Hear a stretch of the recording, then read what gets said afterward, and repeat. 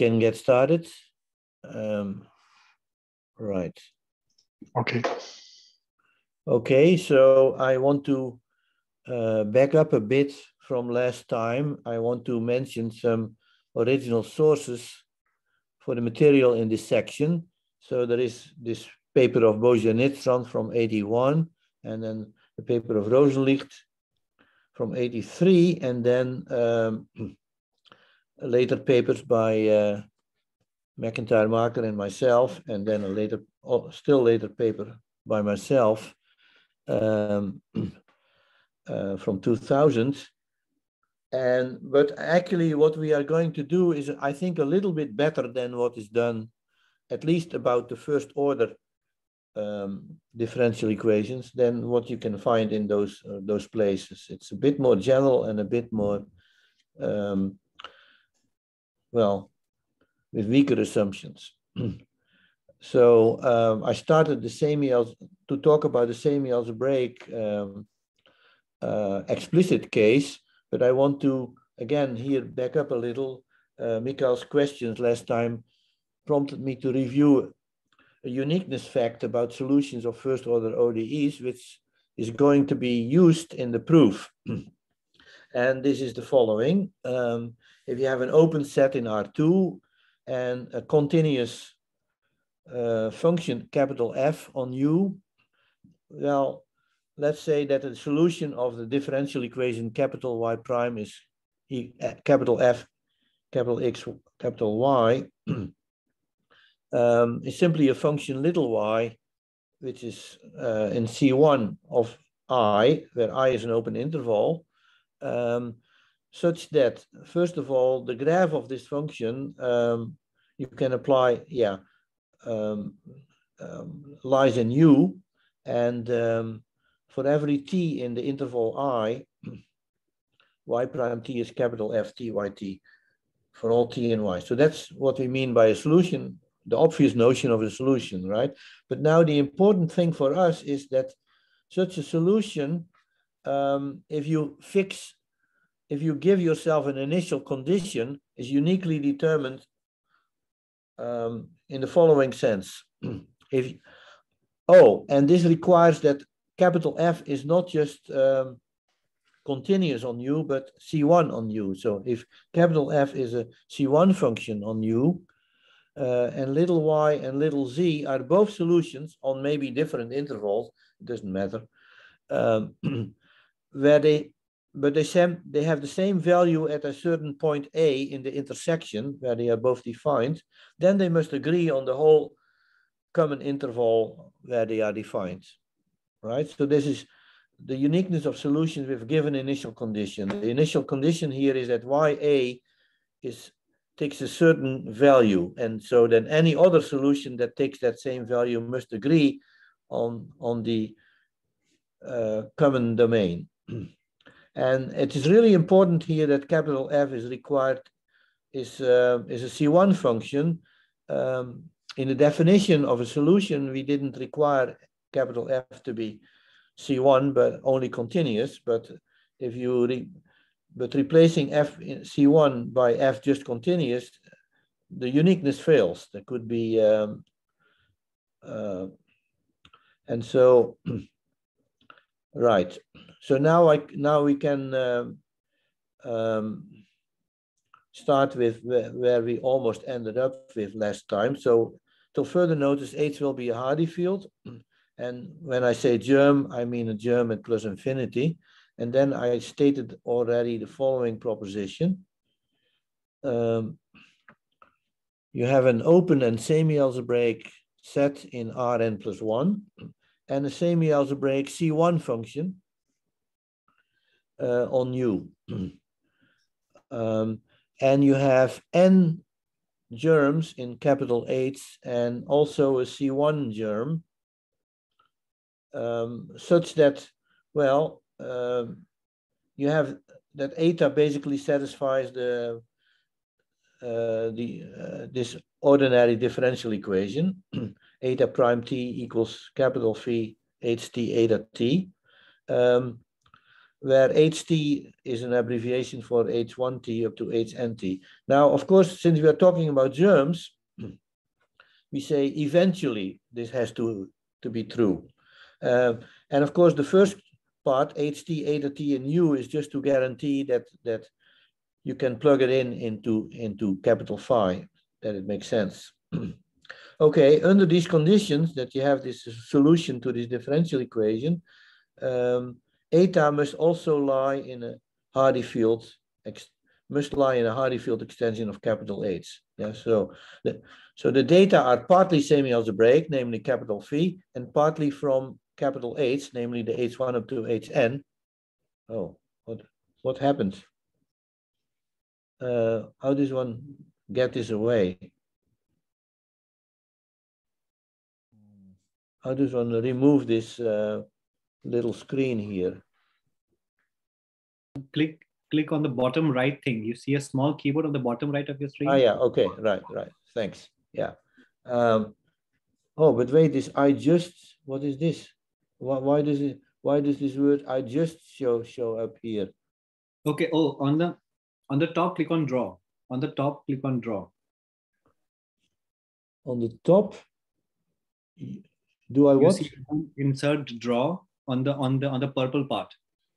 Look at the purple part. Yes. Click on draw. Yeah. Ah, okay. Okay. Yeah. Ignore the I just thing. I would just say ignore it for now. Ah, yeah. This is. I don't know how to get rid of it, but anyway, I hope it doesn't disturb people as much as it does disturb me. Okay, so we already started the proof. Passing to an extension, yeah, we can always make H bigger, and we can make it so that it contains all the real numbers and it's real closed.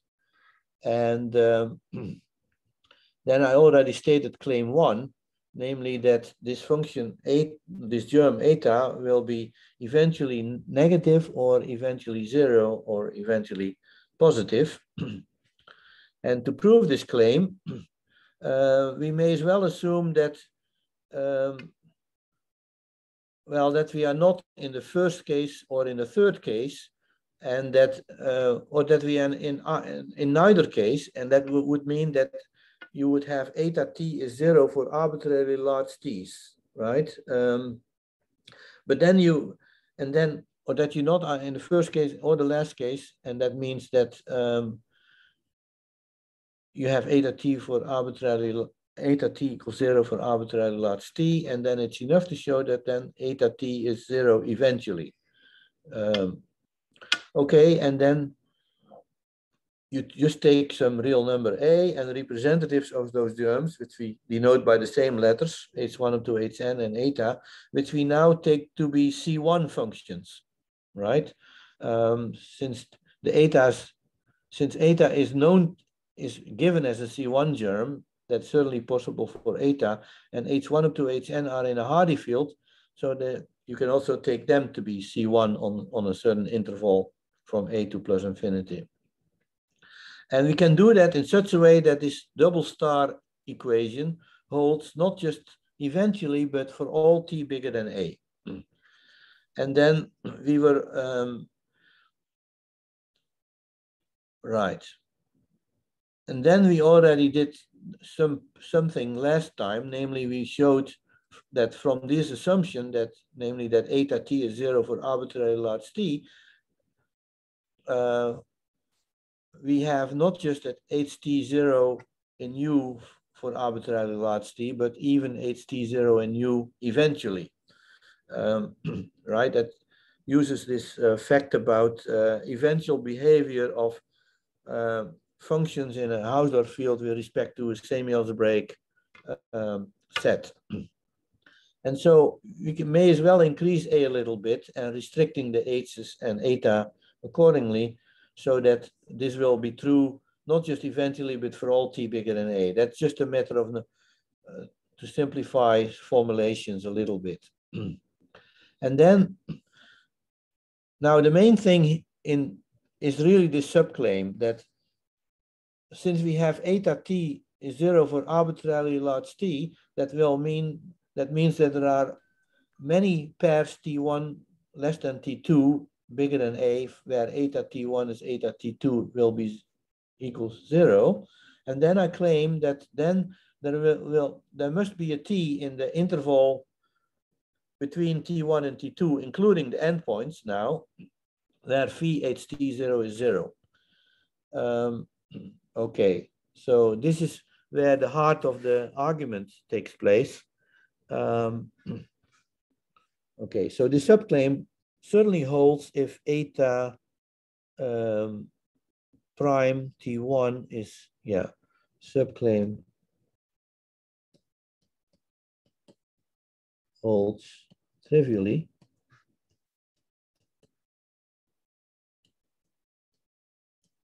For T is T1.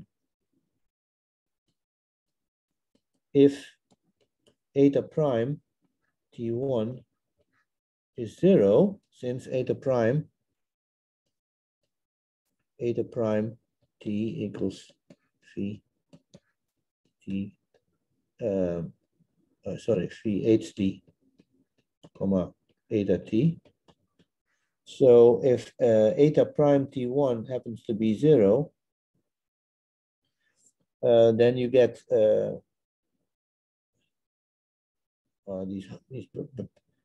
if you plug in T1, you will see that that phi ht1 0 is 0. Since we are assuming eta T1 is 0, right? So assume that eta prime T1 is not 0. So assume eta prime T1 not 0. Say eta prime T1 positive.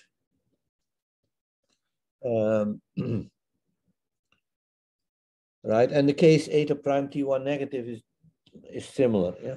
Case eta prime T1 less than 0 is similar. So I'll leave that.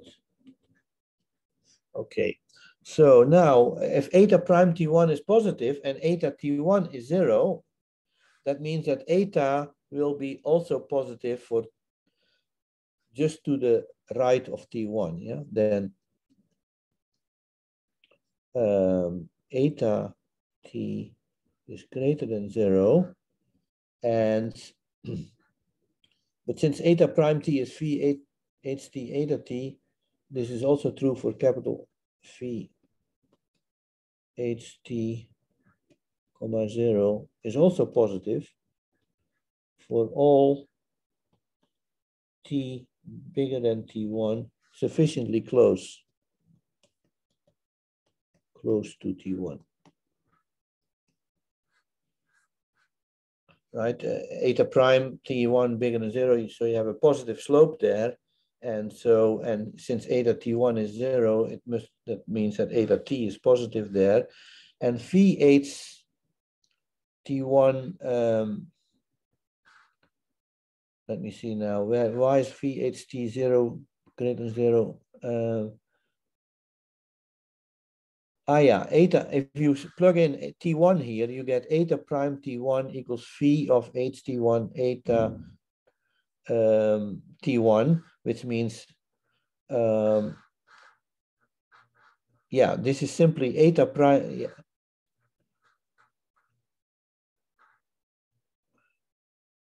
Yeah. Well, this is simply eta prime T, right? And since eta prime T1 is not 0 and actually positive, then eta prime T is also positive for all T greater than T1 sufficiently close to T1. So, right. Now we Lau, sorry. Yes. You said it equals to eta prime T, but it's only for points where eta T equals to 0. So maybe just eta phi of h of t 1 dot 0 is positive, and phi of h of t dot 0 okay. is continuous. As long as you accept that phi ht comma 0 is bigger than 0 for all t bigger than t1 sufficiently close to t1. You're right. The argument that I gave, there is a notational conflict there. This is okay. So eta prime t is phi ht eta t, right? For t1, this gives you eta prime t1 is phi h t1 0. Eta prime t1 is positive, so phi h t1 0 is greater than 0. But then, of course, this remains true for all t greater than t1 sufficiently close to t1. So now I actually said it correctly. I don't know if that helps, but anyway, this is a trivial argument that I don't want to waste time on. The thing is that now I want to decrease T2. Yeah, so we are now going to the other end of the interval, decreasing T2 sufficient if necessary.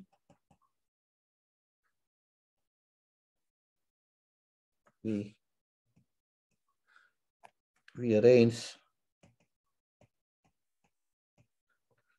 that eta t is greater than 0 on the whole interval for all t in t1, t2, open interval, and eta t2 is 0. Oh yeah, well, that's already given, right?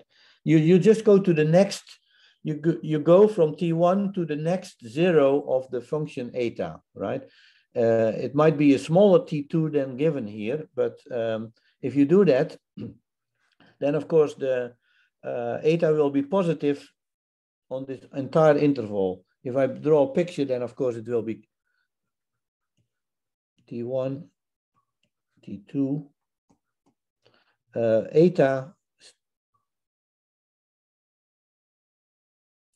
this is eta, and so so it is clear that eta, so eta prime t2 is phi t2 which is actually eta t2, which is 0, is less than or equal to 0. Right. It gets worse and worse. Let me just.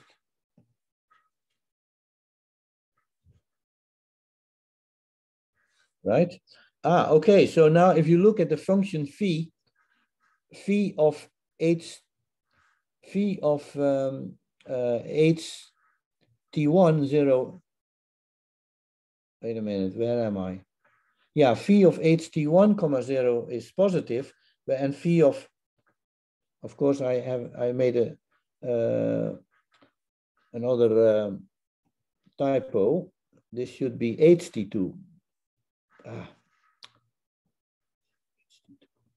ht2. Right. Okay, so since phi of ht1 comma 0 is greater than 0 and phi of ht2 0 is less than or equal to 0, by the intermediate value fact, therefore there exists a t in t1, t2, such that phi t2 oh well, it's just horrible to work on this desk, or which is not a desk, but it's t2.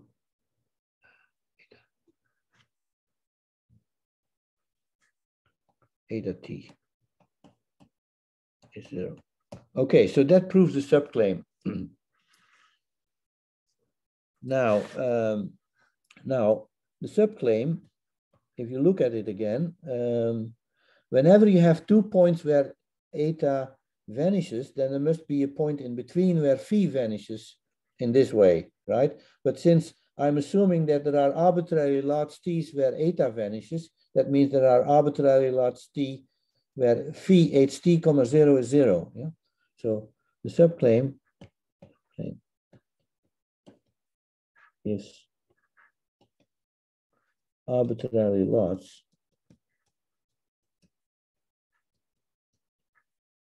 t greater than a with phi ht 0 is 0, but since this is all, since now we are dealing with a function, a germ in h, this means, so phi ht 0 is 0 eventually, yeah, not just for arbitrarily large, but for all sufficiently large t. Right, this uses this proposition 181 at the end of the first section, the eventual behavior of elements of germs in H with respect to semi-algebraic sets and functions. Right. Okay, but now we observe that the ODE, then the ODE, ordinary differential equation, y, let's write it this way, y prime t equals capital Phi ht comma yt has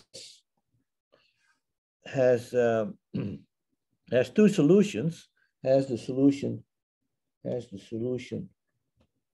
germ solution, yeah, so it's only the germ solution eta and the germ solution 0, right? 0, because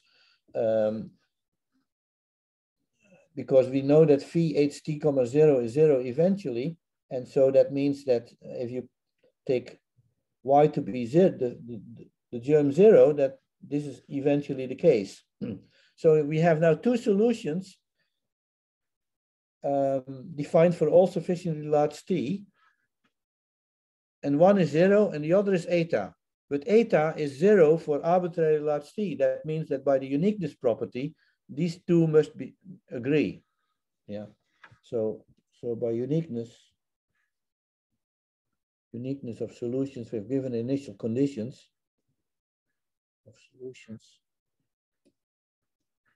we get eta equals 0.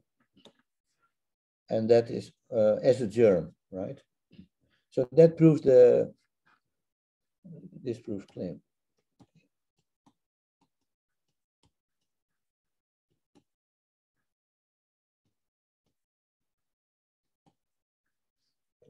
Claim 1. Okay. So yeah, I hope this is not too confusing. But now claim 2 is simply an easy generalization of this. Now, namely, yeah, so for claim 1, we had that if ultimately eta is less than 0 or 0 or greater than 0, and now, of course, we simply have to do this not just for eta, but for eta minus any element in H, given any f in H, either eta eta t less than ht eventually, ft eventually, or eta t equals ht, again ft eventually, or eta t bigger than ft eventually. Okay, so this is an easy consequence, namely to see this just apply claim 1 to another differential equation, claim 1 to to zeta equals the difference between eta and f, yeah, and the ODE and the corresponding ODE which it satisfies, which is z prime t equals capital Phi ht ft plus zt minus f prime t, satisfied by zeta. Zeta. Right. So I mean, it's clear that the eta minus f satisfies this differential equation. And of course, what you have to do now is to augment the h1 up to hn by two extra functions, namely f and f prime, with h1. Yeah, so the phi, of course, changes, and I'm not going to, in order to apply claim 1, you have to define the right capital Phi, but the h's that you have to work with are the previous h's, but now it also augmented by f and f prime with h1 up to hn augmented to hn plus 1 is f, and hn plus 2 equals f prime. And these are still germs in h, right? F was given in. And so, and then the new function, the new capital Phi that you end up with is still the semi-algebraic function, of course, with a different domain, which is now an open semi-algebraic open subset in R to the power n plus 3 instead of n plus 1. But this is all routine. So, and it will still be a C1 function. So, and now claim 3.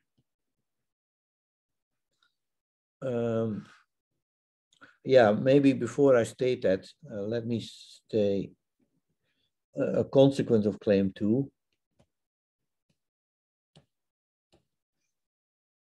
Yeah. So claim 2 already gives a Hausdorff field, since it shows that eta is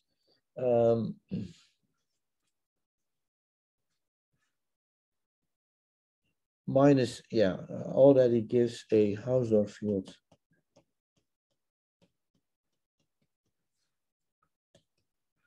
Capital H eta. And it's also in C1, right? Since eta is in C1 and capital H is a Hardy field, this is a subfield of the ring of C1 germs, and its real closure. And of course, then you also have its real closure,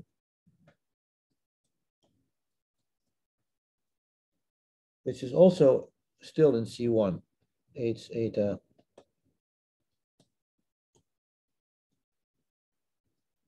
Right?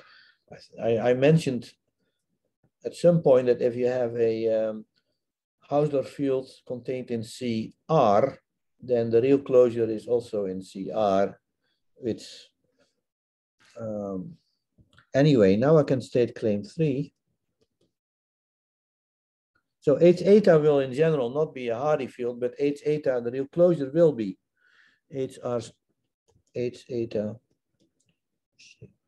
is a Hardy field.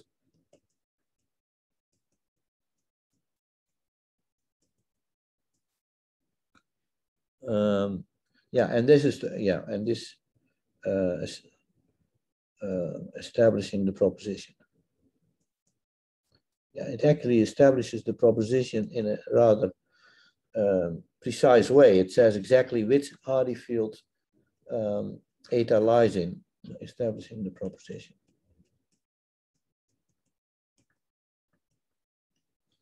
Okay. Okay, so how do we do that? Well, first I'm going to take the derivative of eta. First, well, I already have the derivative given, right? Eta prime t equals phi ht comma eta t eventually. And phi semi-algebraic. Sorry, Lau. Yes. Can I interrupt you a moment?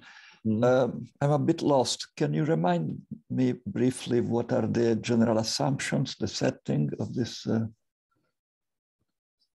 So back in the statement of the proposition. Yeah, right. Oh, the proposition. Yeah, you have an open semi-algebraic region in Rn plus 1 and a semi-algebraic C1 function on it. And then you have germs the H1 up to Hn in capital H. Yeah, yes. Maybe H is a Hardy field, right? Yes. And you have a C1 germ, eta, which satisfies this differential equation here, first order differential equation. Then this eta must lie in a Hardy field extension. Okay. And we already made extended H to contain all the reals and real closed. And now I want to show that, yeah, so I have now constructed a Hardy field, if claim 3 is true, which does contain eta. Right. Yes. So far, it's only a Hausdorff field, right? The claim 2 just gives you a Hausdorff field, H eta, and then the real closure also, which is okay. So now we have to show that the derivative of anything in this real closure is also in this real closure. So first of all, we look at the derivative of eta itself. Eta prime t equals phi of eta t and phi semi-algebraic.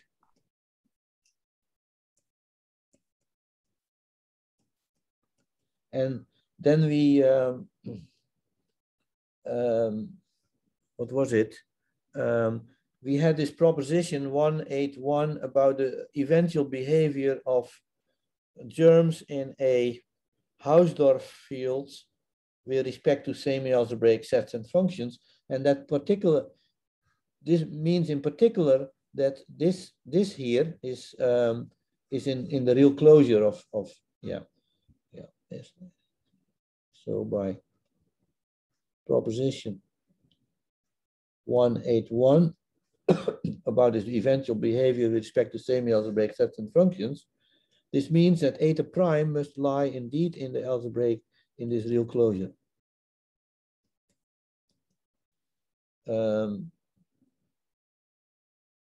Right.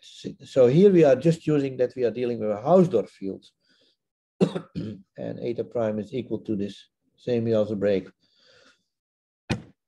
function applied to things that are in this Hausdorff field. Okay.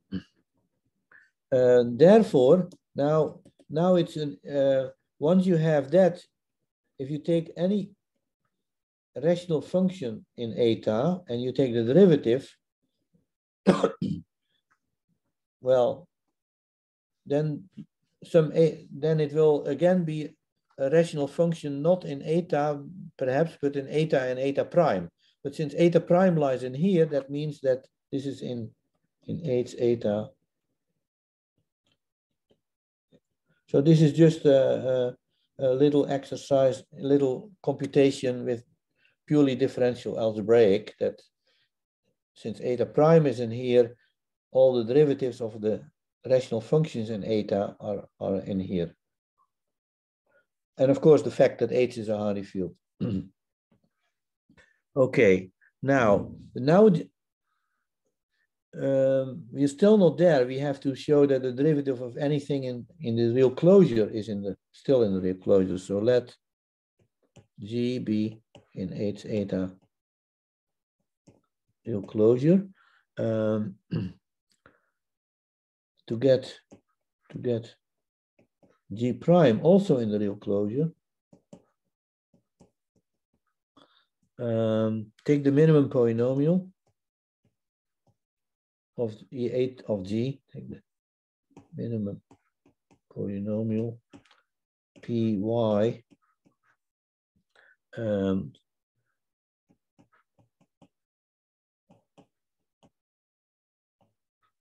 of G over H eta. Yeah, since G is algebraic over H eta, you have this minimum polynomial. And then by an earlier identity, earlier equality, we have that G prime is minus P delta G partial P with respect to Y G. Right. And P delta was this polynomial that you get by taking the derivative of each of the coefficients. And these coefficients lie in H eta. And so the derivatives of these coefficients are in the real closure. That is what we showed here. And therefore, P delta G is in H eta real closure. And of course, the denominator is automatically in. This is again a polynomial over H eta, and so this is also in H eta real closure. So G prime is in the real closure. Okay, and we are done. We have shown that that this is a Hardy field, that the derivatives of all the elements in this Hausdorff field lie also in it, and so it's okay. Well, this is a little bit lengthy story, but I still have some time.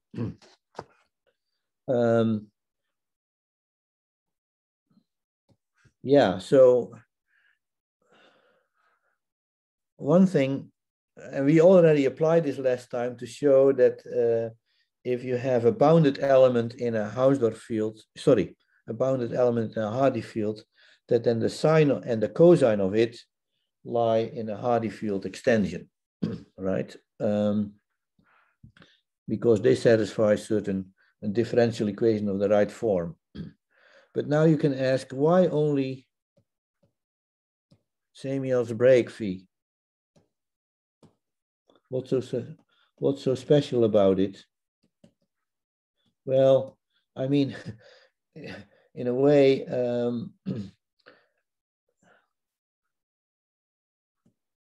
we would like to really also use things like exp and log. Yeah, would like to use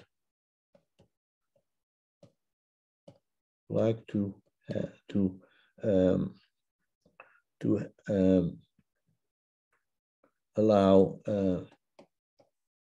exp and log, etc. be involved in phi. So in fact, the right generalization is L minimal, right? In fact, we can allow O minimal phi.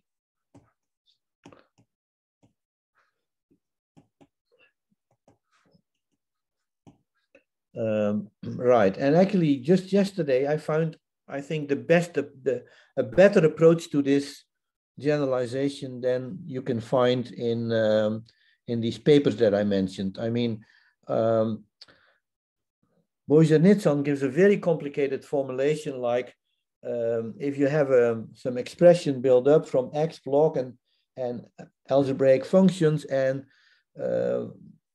well, the precise description goes on for almost a page, and then the paper with McIntyre and Marker that I mentioned, and later on, we generalized this to an O-minimal setting, but yesterday I found out that it's still not optimal, and I found a better way to do it. So this is in some sense new, and what I'm going to talk about next and on Thursday. So I want to talk now about an O-minimal version of all the above. 3.2, an O-minimal. Yeah, it takes some care to formulate all this precisely. An O-minimal version, not just of the thing about differential equations, but actually also about most of the material that are already treated for Hausdorff fields and Hardy fields. An O-minimal version of much of what we did.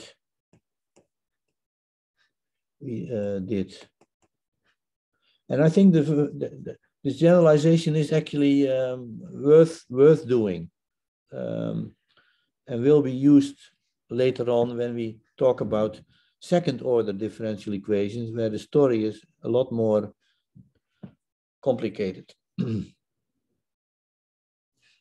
Okay, so let me start then. I will not get very far on this today, but I'll just introduce the setting. So L will be a first order language. Yeah, so this is in some sense model theoretic in nature, what I'm going to, or at least you need to use some concepts from logic and model theory, and which extending the language of ordered rings, extending the language. Yeah, if you want to really be precise, you would probably have to say first order one sorted, right? First order one sorted language. We don't have to consider many sorted structures here. Extending the language of ordered rings. Well, let me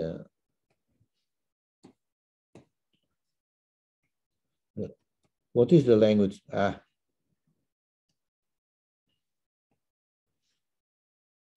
The language less than 0, 1, minus, plus, times of ordered rings.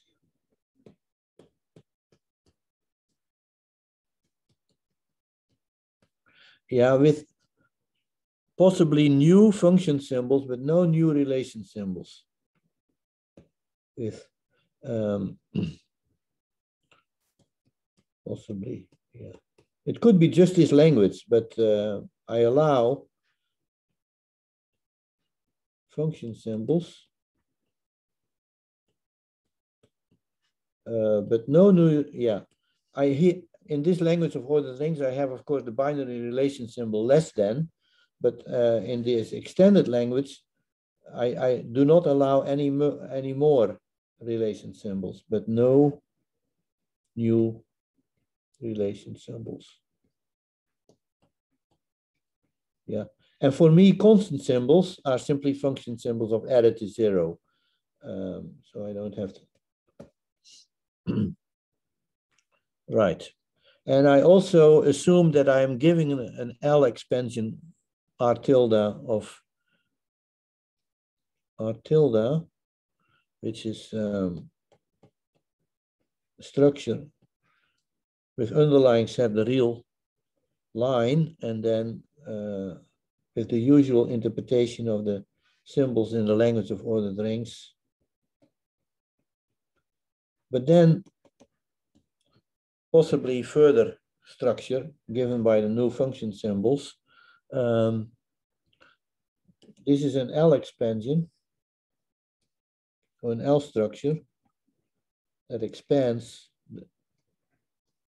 the usual ordered field of real numbers, yeah, which is, if I just talk about the ordered field of real numbers, I denote this by RL. I think other people denote it by R with a bar on top. Okay, and okay, so now the assumptions that I want to make, and they are weaker than what we did in the papers that I mentioned, where I was an author, co-author or author, is that first of all, R tilde is O minimal.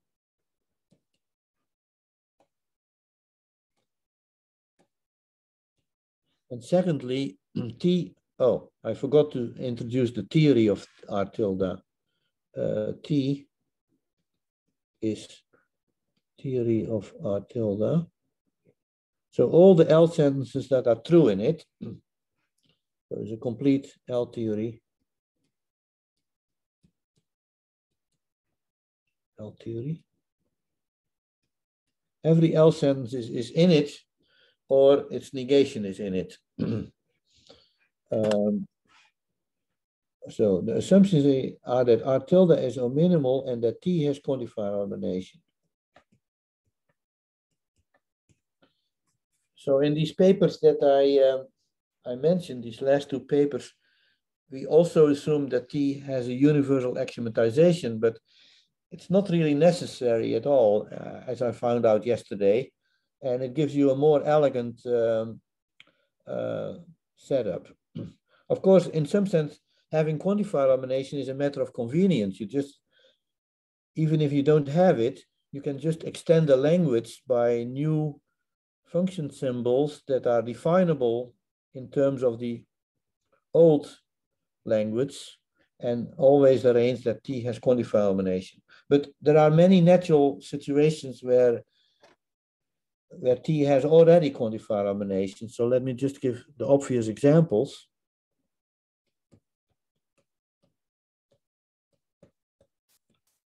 RL itself, yeah, for the language of ordered rings, these assumptions are satisfied. And then Rn with this extra binary function symbol for division, right? D of x comma y is the x divided by y if x is an absolute value less than or equal to the absolute value of y, and y is not 0, and otherwise d of xy is 0, right? So by extending, and of course Rn means that you have the function symbols for the restricted analytic functions, and then R and exp log, right? So yeah, for quantifier elimination, you need to add log, which you define to be, by convention, to be 0 at arguments that are less than or equal to 0, or some other convention that you bet if you. Anyway, these are natural examples, and there are plenty of other ones that are natural cases where the assumptions is satisfied. Let me see. I think I'm out of time now, but this, I think we should keep in mind this setting, and then I will define later on what I mean by an R tilde domain, which is like a the analog of a Hausdorff field, but it's not necessarily a field. It's just an integral domain. It turns out that that is actually a better way to start with them. And then I will also, and it turns out that all these things that we did about Hausdorff fields actually work in this setting, to my surprise. And I only found out yesterday. And then ultimately, almost anything that we did so far for Hausdorff fields and Hardy fields we will be able to generalize to this setting. But I'll do that on Thursday. So I'll stop here. Thank you, Rao. Yeah. Thank you. Okay. The recording. Of course, if there are any questions, then